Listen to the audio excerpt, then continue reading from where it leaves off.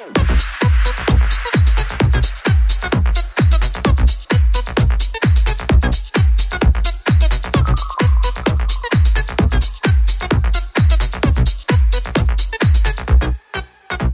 morning started out so bad. I got an Uber driver that got lost and he was playing the most horrible music.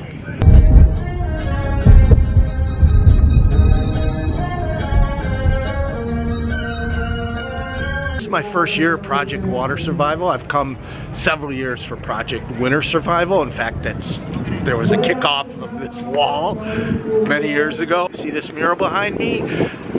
It's how I first connected with this wonderful event and these amazing people. A kid several years ago watched all Invisible People videos, and then he went and painted this mural out of his favorite ones, and that's all thanks to Constable Scott Mills, Officer Scott Mills, how we'd say it in the States. He was a Toronto police officer who used to take gang kids and find businesses, and then they would use their wall to have the art. I tried as a cop to engage graffiti art community in positive community building endeavors, and I got really inspired by Mark Horvath at invisiblepeople.tv, who at the time was down in Los Angeles because he was telling the story of people experiencing homelessness. And I showed this to Kedre Brown.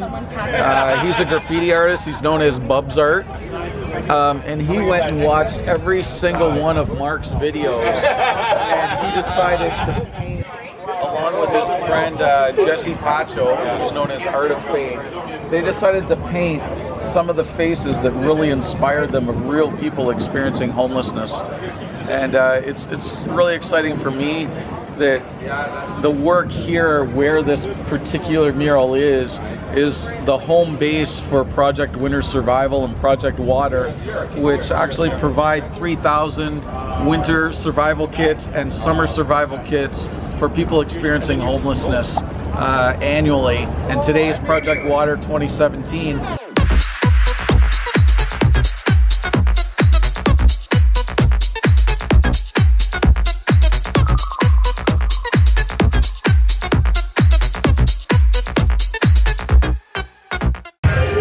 Jody.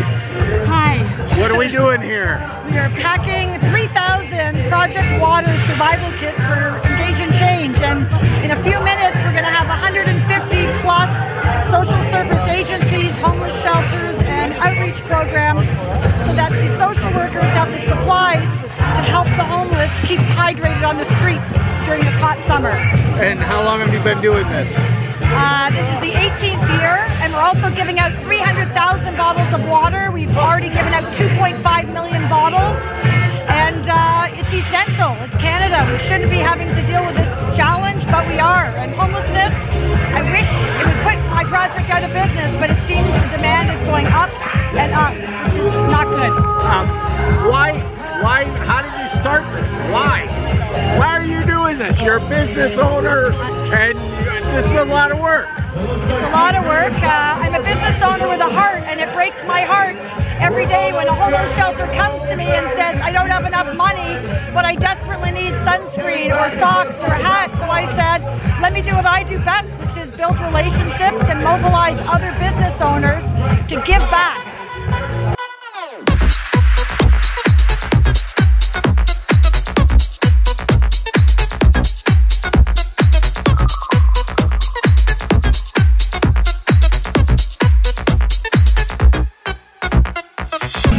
One thing I really love about what Jody does and what Engage and Change stands for is they don't go out and give these kids, we do a little bit, but these kids go to service providers. I mean, so often outreach is being cut. They can't even afford water.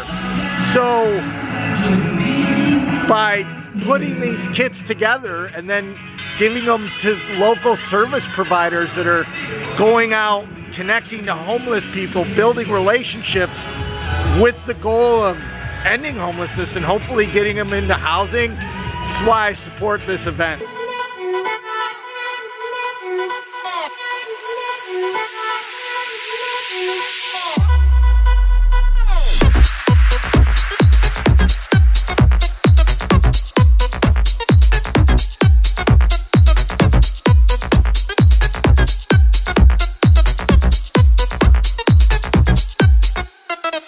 love about this event is how Toronto Police is really integrated at every level, right from social media to building the kits.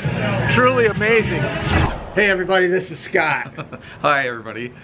Scott, besides being a Toronto police officer, is, in my opinion, the very best social media event person I've ever met, and he's running social media for the event. Ta-da! Not really running, it's a teamwork here, but essentially what I'm trying to do is we have a lot of followers on our Toronto Police social media, and I'm trying to take the great content being produced here by volunteers and community members for Engage and Change project. Project Water, that's getting 3,000 survival kits to people experiencing homelessness throughout the entire Greater Toronto Area by delivering them, packing them here at this warehouse and delivering them to social service agencies that can give them to their regular people that they meet on the street. And I think this is just a very worthwhile cause, and there's a whole team of people that are kind of working here today, and we're just talking back and forth to each other and trying to get the word out to donate. So what's your #1 tip, or give 2 or 3 if you want, about social media at events? Social media events, the #1 thing is you need a good back end. You need good communication back and forth, and you need to assign roles and basically have people excited to do those roles. And if you can accomplish that, then the day of you can really capture the moment, capture people doing great things, and tell the world about it, and hopefully the world will get as inspired as the people that are here at the event.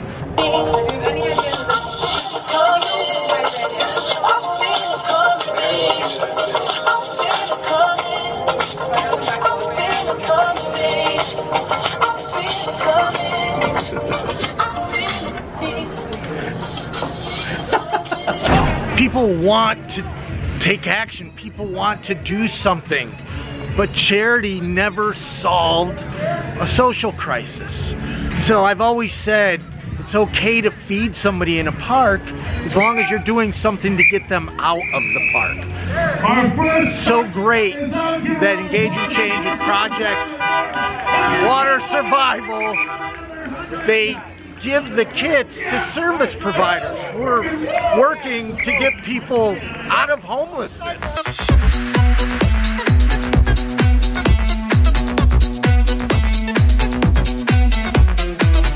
Everybody's working hard. This year, Jody, thanks to wonderful supporters, the survival kits doubled twice the stuff inside. All good stuff. Hats, sunglasses, sunscreen, and of course water.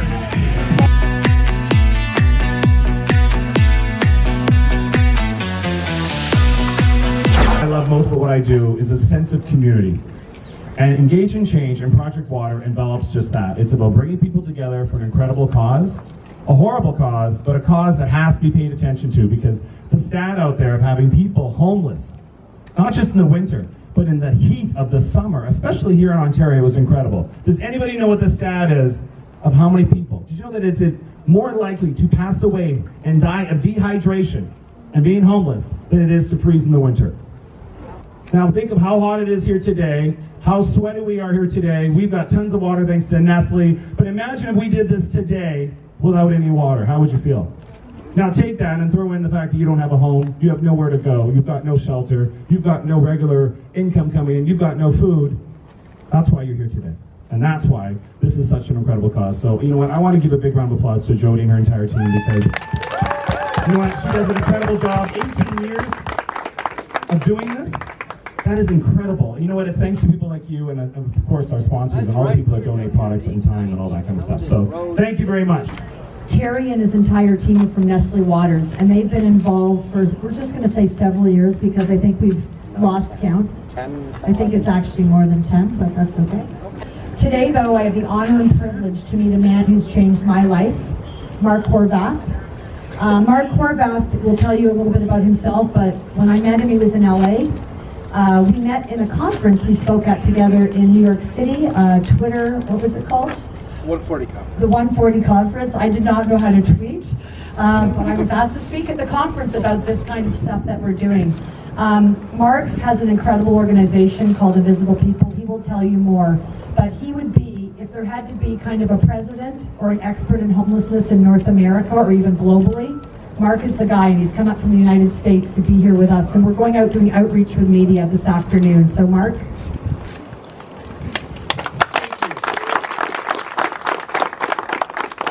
So I was homeless for 7 years, and then I rebuilt my life back to a 3-bedroom house, and the economy tanked, and I lost everything again. And I grabbed the camera and started empowering homeless people to share their own stories.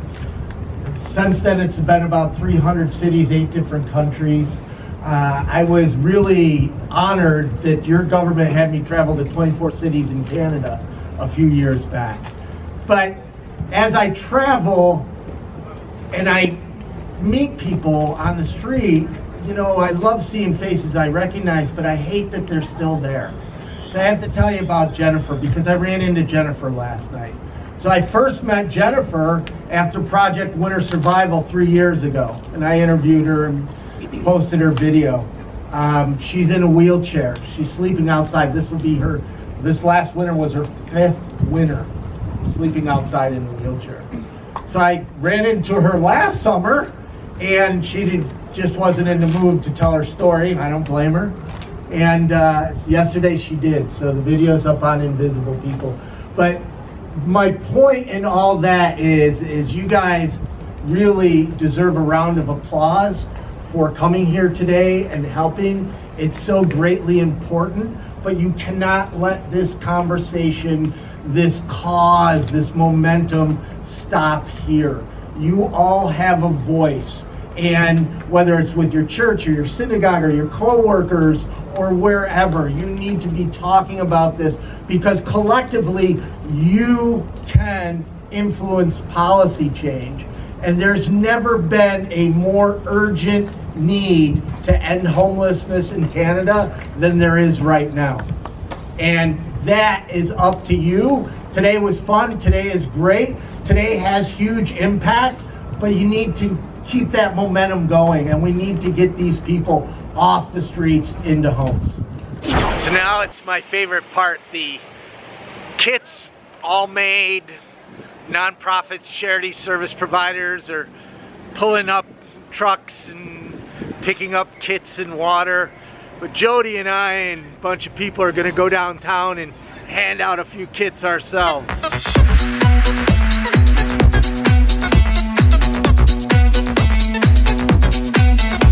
What do you do? So I'm Alana, I'm a registered nurse at Street Health, and Street Health is a community agency in downtown Toronto, Dundas and Sherbourne. And we serve clients or individuals who are homeless, marginally housed, precariously housed, and our clients have complex needs, whether it's mental health and addictions, whether it's just not being able to make ends meet, they've been out and down on their luck for a while. We try to provide them with as much health care as we can, community services or access to community services, support workers, primary care, and advocacy. And also the outreach, which is part of our primary care. So tell me about Project Water and why this is important. So water is important. Water and the survival kits are important for our clients, especially during the summer months. So during the winter months, it's easy for people to sort of have an image of what homeless people might be experiencing and how difficult it is for them. But the summer plays a larger role in debilitating our clients who are already living challenging, difficult lives. When you don't have access to water, cool water, or shelter, when you're forced to continually be on the march, on the go, trying to find somewhere where you can rest for a few minutes, having access to cool water or supplies, whether it's a cup, whether it's a towel, a washcloth, can be really important to a lot of people who have nothing at all.